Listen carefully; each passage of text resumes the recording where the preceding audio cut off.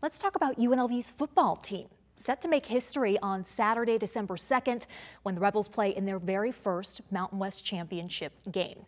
This milestone part of an historic season that Mike Grimala, sports reporter from the Las Vegas Sun, has followed since its start. Mike, welcome to Nevada Week. Thanks. Okay, so back when I covered sports at Channel 3, you and I witnessed several very tough seasons for the Rebels, saw a few coaches come and go. What has been the difference this season? You're way too kind to call them tough seasons. It was just decades of the worst football you could probably imagine at the college level. The difference this year is the program has been, over the past few years, really investing in the football team. The university has been spending money. They paid a coach finally, and the coaching staff has just turned it around. It only took one season, but yeah, big difference this year in the way. If you remember the final season, you covered UNLV football, and the way it's run now, it's completely different. When you say they finally paid a coach, what do you mean by that? Barry Odom is in his first year at UNLV. He's the highest paid coach in the Mountain West, and for the entire existence of the program, basically, UNLV has always been towards the bottom of the Mountain West. Tony Sanchez, coaches that came before him, very low paid, not a lot of money for assistant coaches, which is a big deal in college football because those are the guys who are doing a lot of your recruiting. Those are the guys who are doing your hands-on coaching during practice, and there's a lot of assistants. It's a big pool. You need a lot of money to pay those guys. UNLV has never really put up what it takes to field a really good coaching staff until now, and they've got maybe the best staff in the conference, and you're seeing the results on the field. So not just the head coach, but the assistant coaching staff as well. And head coach Barry Odom named Mountain West Coach of the Year recently, and as you wrote, a likely candidate for National Coach of the Year. What makes him so special? I think he had a plan, and he really hasn't had to deviate from it much, but he's shored up some areas that have really hurt UNLV in the past. They've got more depth than they've had in recent years. He brought in some immediate impact players from the transfer portal. Special teams is good, which it's something that's been overlooked at UNLV forever. It's sort of a running joke among people who cover the team. Their special teams are always just comically bad. Except this year, now they're the best. They've got the best kicker in the country. They've got one of the best kick returners in the country. So they're really good at that now. That's something that's completely unique to Barry Odom and his staff that they've been able to transform it in one season.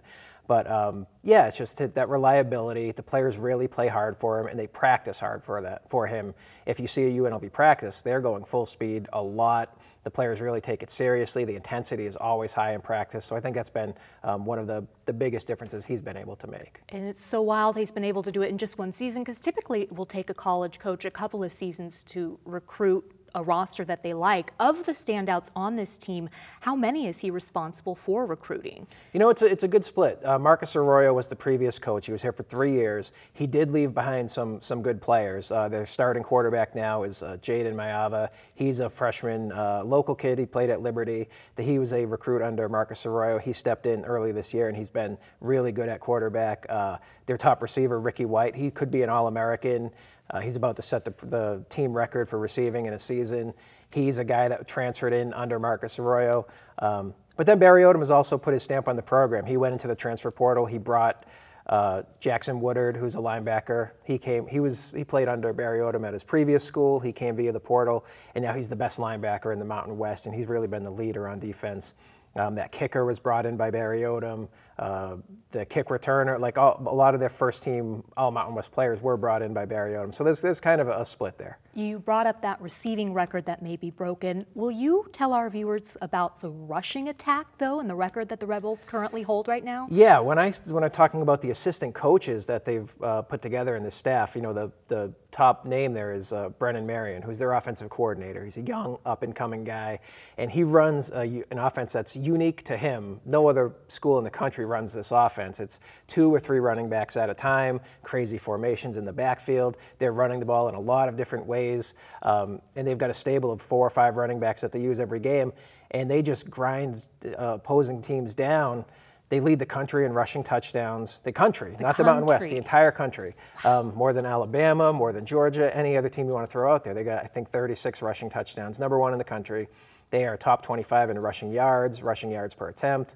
It's just a really dynamic running game, and it's weird because you can't really point to one player that's doing it. There's not one star running back or one great player. It's really the offensive line and then this stable of backs where they all get carries, they all get touches, and they're all like very, very productive. And that's Brennan Marion, who's running that whole show on offense. Wow. As for the Mountain West Conference Championship game itself, the Rebels face Boise State. At last check, because we're taping this on Thursday morning, the Rebels are 2-point underdogs against the Broncos. As you've written, these teams couldn't be more different than each other from a historical perspective. How so? Boise State is royalty in the Mountain West. You know, they're in the championship game every year. They're in the top 25 just about every year. They're always in a good bowl game, playing against some marquee opponent. They get all the best recruits. They spend a lot of money on their football team. And that's just the polar opposite of what UNLV has been for decades. And now in one season, all of a sudden UNLV is playing in the Mountain West championship game, hosting the championship game because they were the #1 seed. And now they're hosting Boise State, and it's, you know, I try not to get caught up in the storylines and the narratives, but you've got a real chance for like a David Goliath and also like a passing of the torch maybe, because if UNLV is really serious about football and Barry Odom sticks around for a little bit, UNLV, this might not be a one-year wonder for UNLV. They could maybe find themselves in that Boise State role of they're at the top of the conference and they're the team that recruits want to play for. So I know Barry Odom talked about it in his press conference this week. He doesn't want this to be a one-season, you know, sort of a fluke. He wants to be back there every year. So I think Boise State is kind of the perfect opponent to add that sizzle to the championship game from that perspective. And how cool is it that they get to actually host this game at Allegiant Stadium? So home field advantage for the Rebels. Allegiant Stadium was touted as a potential game changer in recruiting for the Rebels. Has it been that? You know, I don't think that Allegiant Stadium, it's a great venue. I'm sure the team loves playing there. For recruiting, I don't think that the stadium matters so much as they built this Fertitta football complex on campus. It's right next to their practice fields.